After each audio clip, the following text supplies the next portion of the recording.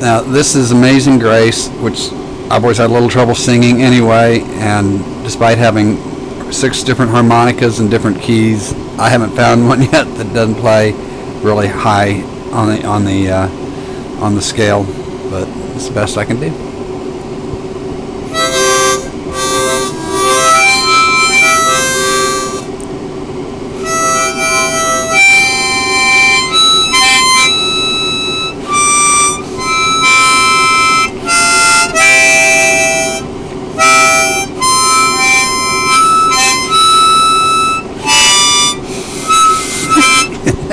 I'll try a different one. We'll come back.